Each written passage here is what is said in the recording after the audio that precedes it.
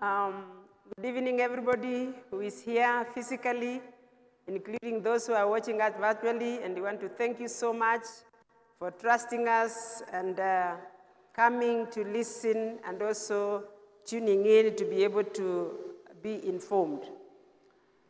It's a privilege to be here once again this evening, and I want to trust that God is going to lead us, and we are going to start from where we were yesterday.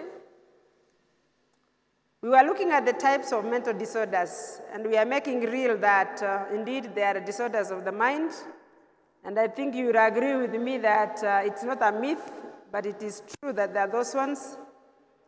And having looked at quite a number of yesterday, include the mood disorders, anxiety, the psychotic somatoform, the eating disorders, and we wanted to dive a bit deeper in the personality disorders, and I have a reason why I chose at least to expound on that, because sometimes it doesn't really look like it's a problem, but indeed it's a problem.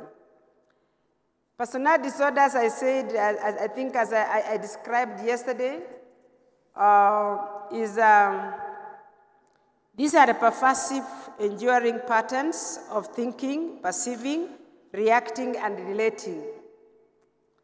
If you follow carefully, these are areas where you are not going to diagnose by maybe taking an X-ray, as I've always said. Remember, it is the thinking, what we talked about, the mind, how you perceive things and react and relate. And when you talk about pervasive, it means it's out of the norm. And that is why they become significant. Because we know all of us think, all of us perceive, all of us relate, and of course all of us react to some situation, environment, to people and everything. But we are talking about a situation where now this particular kind of behavior, rather elements, are pervasive, that they are out of the norm. And that you call them pervasive because they are going to cause significant distress or functional impairment. That is when now you talk about a disorder, becomes a personality disorder. As we grow, these particular patterns could be existing, but they are at subnormal, they are at a level that they are not causing a problem. And we refer them as a trait. You know, something you are carrying, it is not bothering you. Yes, you might think negatively here and there, perceive and relate and react, but it is not a very important thing at that time, especially as we grow old. And then it reaches a point where now it is causing significant distress or functional impairment. They are usually caused by a combination of genetic and environmental factors, as I mentioned yesterday, and we note that they become less severe as you grow old. So for those of us who have joined maybe senior citizens, even if it was very bad, things are now you are managing. No wonder then sometimes families go through a hell and back, but as people grow, then they say, I think nowadays, nguvu imepungua, so now things are not so bad. Remember, it could have been a personality disorder now that is coming down because of age. I think I mentioned yesterday that it's important we are talking about it because of the statistics. We say that in a general population, around 9% of the general population have these problems. And therefore, 9% can be anybody, including you and me. But then it even becomes worse as you look at now those people who are exhibiting mental health issues, mental health disorders that we have just looked at, that amongst people with anxiety disorder, you will find that 50% are actually having problem with personality disorders. And therefore, it is very important that we actually address this and at least get to understand. Remember that I'm not here to make psychiatrist or mental health specialist, but you are just here to actually be aware, accept, and take action. Because we were told by our speaker that my people perish for what? For lack of knowledge. And indeed, some families have really broken up. There's some children, even as we speak, are not in good terms with their parents and even within the siblings, just because of maybe something like the personality disorder that we don't understand that it exists. I also mentioned that there is no clear distinction in terms of sex, socioeconomic status, race, etc. Meaning, anybody can suffer from personality disorder, isn't it? And I want to say that your profession, even if you are a doctor like me, does not cushion, does not remove. The classroom does not remove that trade which you are carrying, and therefore you are cushioned from a personality disorder. So it is there. There is also not much difference between male and female, but a few that I will be looking at, like the one we called antisocial personality disorder, you find that the males are more affected than female. I'm not saying anything. I've called it antisocial. So I've not said anything. It is, you get it more in males in a ratio of 3 to 1. But ladies, don't think that you are better. One called borderline, which I will be giving the characteristics, we also dominate there where the ratio is 3 to 1. But generally, majority, you cannot, there is so much difference.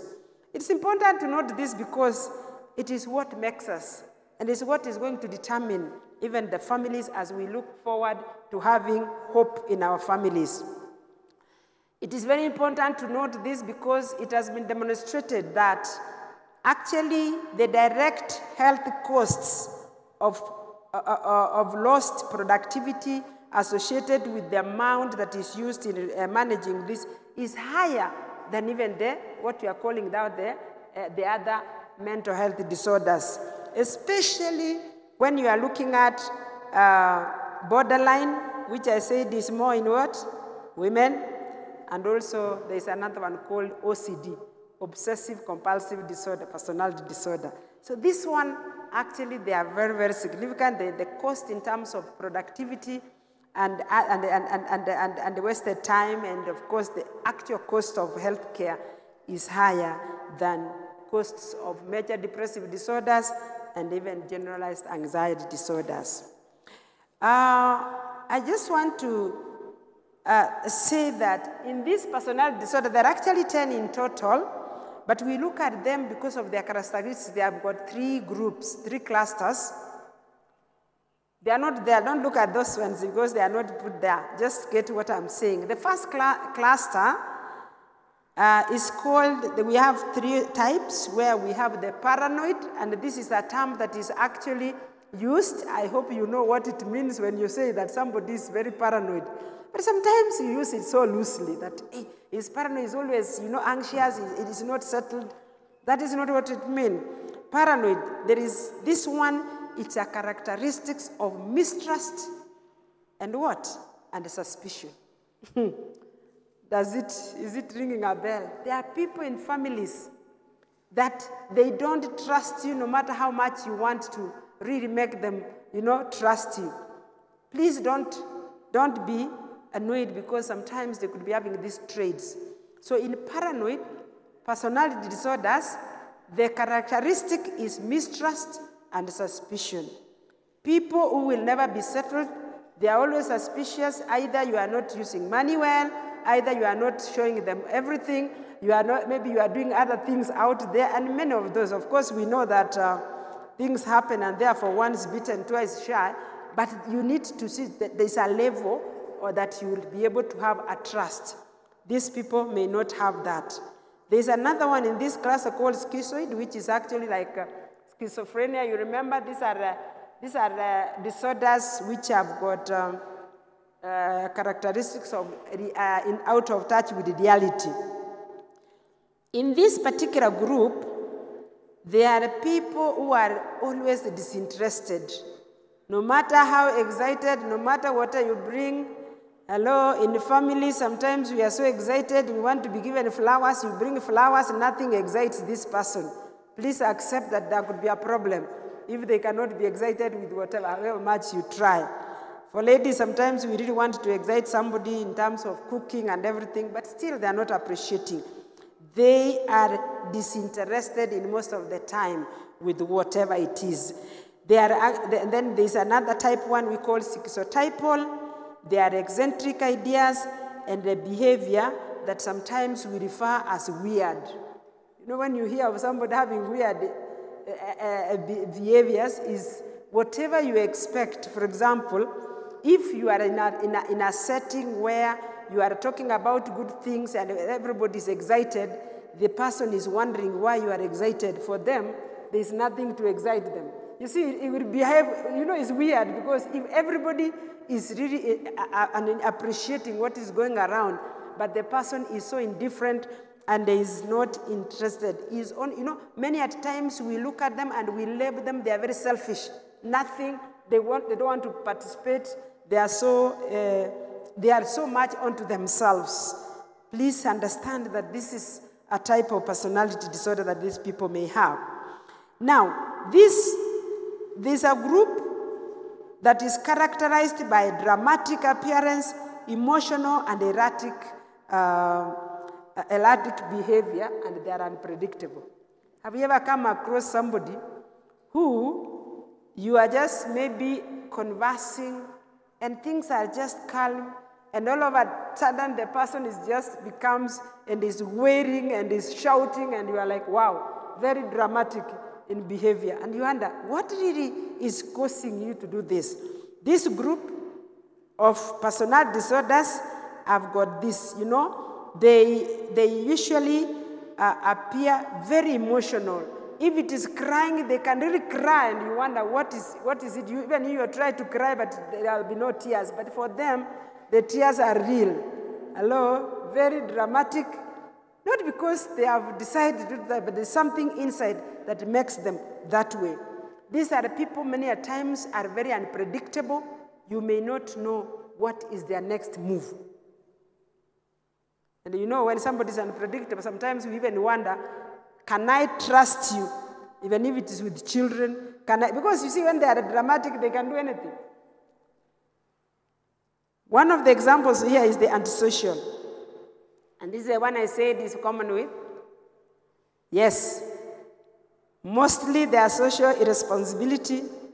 They are disorganized, disoriented in many at times, deceitful, and they are manipulative for personal gain. I'm not saying that that's all what men are, but many times I've discussed, and when we have seminars with women, they say, no. I think my husband is so selfish. He's nothing but manipulative. I hope they understand what it means to be manipulative and in real sense. But then, in this particular group of antisocial or social personality disorders called antisocial, that is what characterizes them. And remember, these are people who don't care what you are going to think, what you are going to feel, as long as they are comfortable. So they will do anything for their personal gains. They will even cause you to go for loans when you know very well that you are not, but because sometimes they talk nicely. And I've come many cases where you actually sit back and say, how did you make such a decision? And then they tell me, Daktari, you don't know the kind of person I am with. It can be either way. It doesn't mean that the women cannot also be manipulative. So remember, at the back of your mind, please find out if there is an element of that antisocial personality disorder. There's another one called borderline, which I talked that is common in women. This one is not a good one. Regardless of where you are and whatever you've been given, you have got an inner emptiness. These are guys that are difficult to actually satisfy. Regardless of what you give, they will still always feel empty inside. And of course, there is a way that emptiness is shown. They will always be complaining. They will be always saying, you know, I work very, very hard, but I have nothing to show about. I am like this. You know, even somebody who has really gone and you can admire the level of education, they still feel very deficient. Emptiness, inner emptiness. They are usually suffer unstable relationships. And therefore, if you dated so many times and you did not get it right, please remember, there could have been something that you missed out. And if you are still dating and you find that things are not working, please re-examine and go for maybe a professional examination. So you find that in this kind of borderline, you know, you are what is the borderline? You are almost going out completely off the curve, but you are hanging in there, but then most of the time you exhibit this thing of, you know, that emptiness, that missing the goal, that, you know, feeling that you are not where you are supposed to be. There's another one in this group called histrionic, which is characterized by attention-seeking and excessive emotionality. Hello, you know, I've seen some people smiling.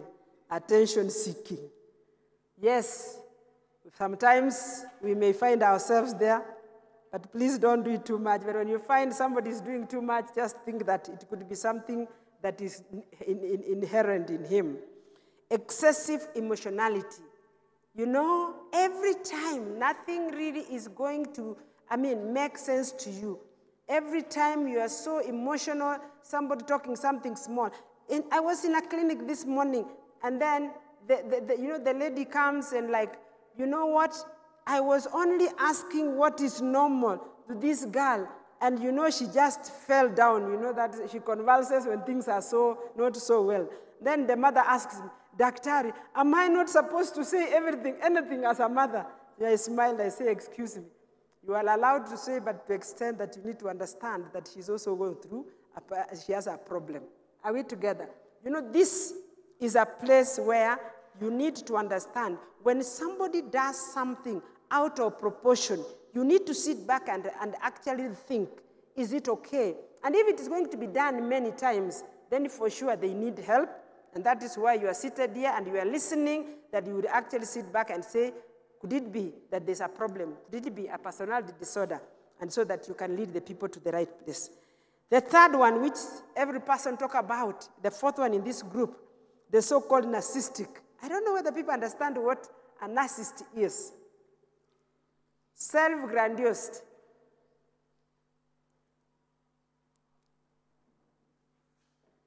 Need for admiration and lack of empathy. Sure? I'm told that I have only 3 minutes. This is one of the personality disorders that actually you find very common and many people are not understood. I remember one patient and the parents were like, the guy has been in jail many times. It combines and social, you cannot. And you see, they are only happy when you are sad. They see you smiling, it raises a lot of anxiety in them and they will look for something to make sure that you are not feeling well.